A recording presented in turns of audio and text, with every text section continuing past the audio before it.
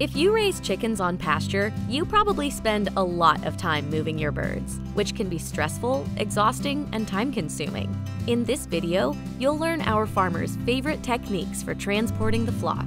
Whether you're unloading a batch of new chicks, moving your birds to pasture, or catching broilers for processing, we'll show you how to transport your birds safely and efficiently.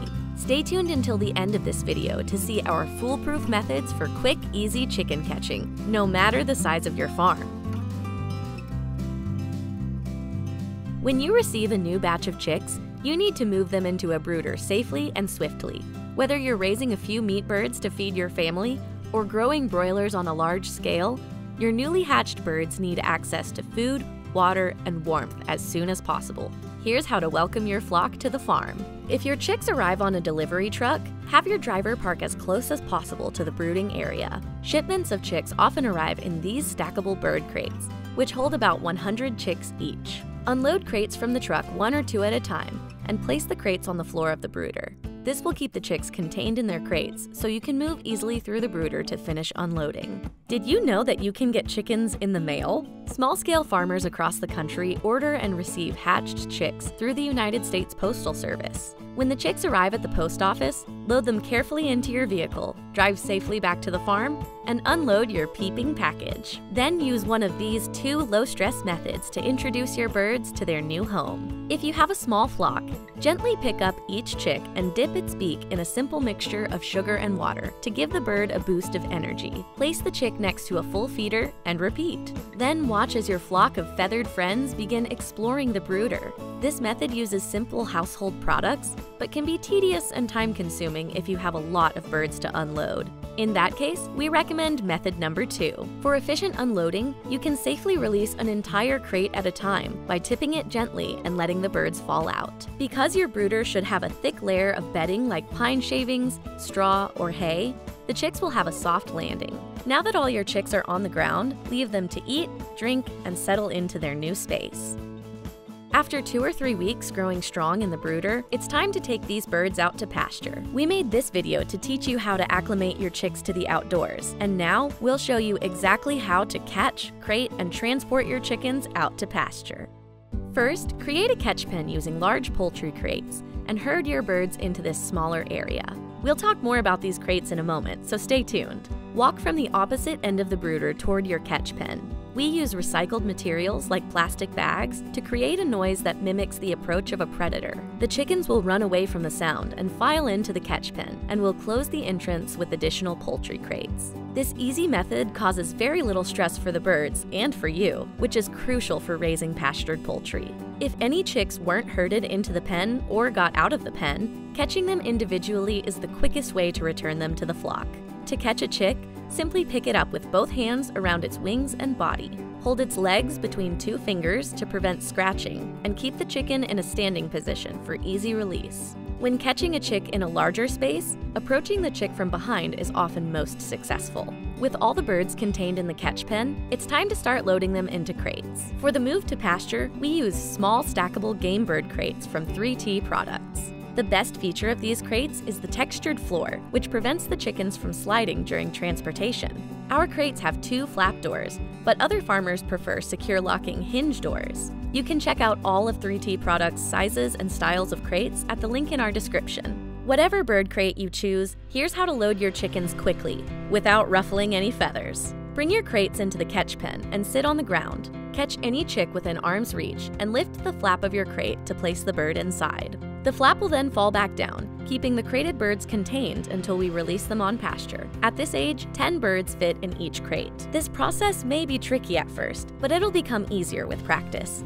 As you can see, our livestock team catches and crates chicks pretty quickly. Once all your crates are filled, it's time to move them out to pasture.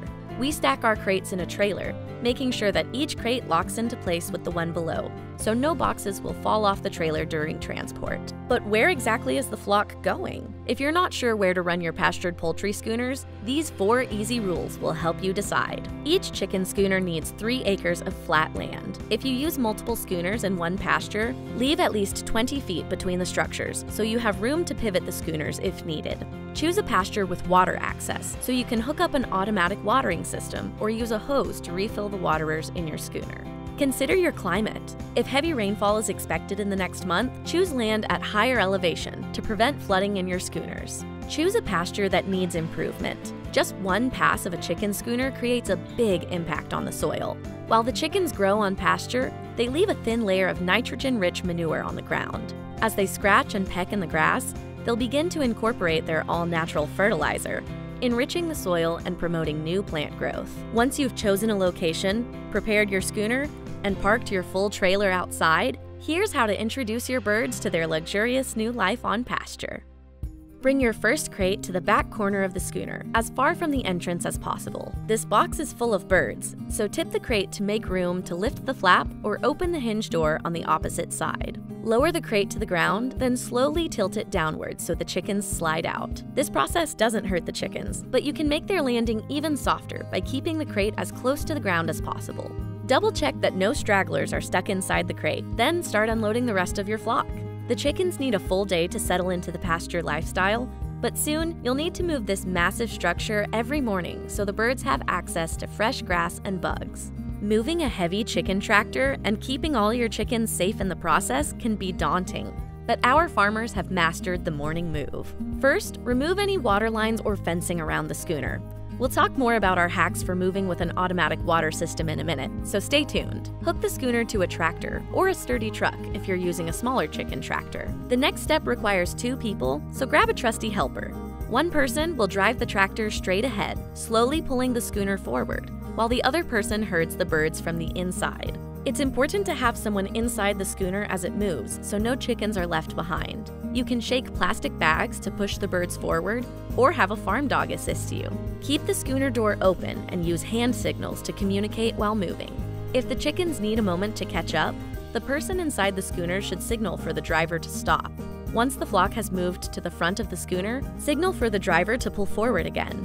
As you move the chicken schooner forward, you'll create a path of fertilized pasture where the chickens have been living, eating, scratching, pecking, and of course, pooping. Avoid walking through this patch during schooner moves, both to protect the people and animals on your farm from contamination and to minimize soil disturbance, while the chickens' impact gradually improves the land. When the chicken schooner has completely passed yesterday's fertilized pasture, you'll see a floor of fresh green grass, and your chickens will be nibbling on a bountiful breakfast of ground-dwelling bugs. Signal for your driver to stop and back the tractor up slightly so you can unhook the schooner. And just like that, you've moved your chickens onto fresh pasture and helped heal your land in the process. You'll move your schooner every morning, so it'll quickly become routine. But while you're learning, save this video so you've always got instructions handy for moving your schooner. We're about to share our secrets to a successful chicken catch. But first, here are 2 farm hacks to make daily schooner moves even easier.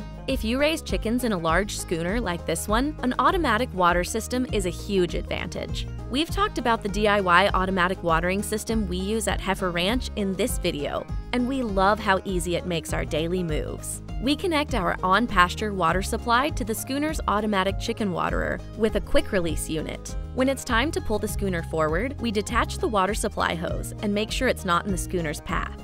After the move, it's quick and easy to reconnect the hose so our chickens have access to fresh water. Need to turn your schooner around? Use this hack to keep your chickens safe during the move. Cut 2 pieces of plastic drainage tube to the length of your schooner. Place one at the base of either side and attach it with bungee cords, zip ties, or other materials you have handy. When you turn the schooner, this tube serves as a buffer to keep the chickens away from the edge and prevent injury. As the schooner moves forward, the tube may also create noises that push the chickens even further from the schooner's edges. After 7 or 8 weeks on pasture, you'll be a pro at daily schooner moves, and your chickens will be nearing their finishing weight. That means it's nearly time to send your broilers to the processor for harvesting. Whether you're farming to feed your family or raising pastured poultry for profit, transporting chickens to a processing facility is the most important move your birds will ever make. That's why we use low-stress animal handling techniques to catch, crate, and load our chickens. And you can too, with this step-by-step guide to low-stress chicken catching. First, schedule your chicken catch in the evening, just after the sun has set. At this time, the birds will be going to sleep and the temperature will start to drop, reducing the risk of stress and heat exhaustion for your livestock and their handlers. It can be tough to see in the dark, so our farmers and helpers wear headlamps to light the way. In the darkness, white light will confuse and disorient the chickens, so select a headlamp with green or red light to keep the birds calm. Next, gather your supplies. You'll need large game bird crates to load and transport your finished broilers. Our crates from 3T Products hold 7 or 8 full-grown chickens at a time, and they cost about $90 each. We've found that they're worth the investment because they're easy to use, they stack perfectly, and they keep our poultry secure and comfortable during transportation. Whether you're raising 20 chickens or 20,000 chickens, our top 2 tips for quick catching are all about efficiency. Bring your crates to the birds and catch them outside. Walking through a schooner can be tricky, trying to avoid feeders, waterers, and live birds. But it's even harder with a chicken in your hands. Here's how to do it the easy way. On the day of chicken catch, recruit some helpers and bring the bird crates to your schooner. Use the crates to build a horseshoe-shaped border around one short side of the schooner. This creates an outdoor catch pen where our birds will stay calm and contained. Next, prepare your schooner by creating an opening on the short side near the catch pen. This may require removing a wooden base or raising a plastic skirt. Create a gap tall enough that the chickens can pass under it safely, and hook the schooner to a tractor just like you would for a daily move. Have your helpers stand inside the schooner and create a barrier with extra crates or sorting boards. As your schooner moves forward, it will pass over the chickens, leaving them undisturbed in the catch pen. Have each helper place an empty crate on the ground, open the hinge door, and begin catching any chickens resting close by. Place the chicken gently into the crate and move on to the next bird. Typically, we load 8 chickens per crate, but some larger breeds may only fit 7 birds. In particularly hot or humid seasons, we load 7 chickens per crate, so they stay cool, calm, and comfortable on the way to processing. Park your transport truck or trailer as close as possible and partner up to load your big boxes of broilers. As your stacks grow, make sure each crate locks into place. During this process, listen closely for any squawks or sounds of distress. Occasionally, a stray claw may get caught between crates, so pay attention to your poultry and prioritize their safety. If you've followed these tips, you've set your chickens up for success on their final move, and now it's time to wish your feathered friends farewell. But then what? You could deep clean and prep your brooder for a new batch of chicks with this video, or take a tour of an incredible poultry farm that raises 30,000 chickens on pasture every year.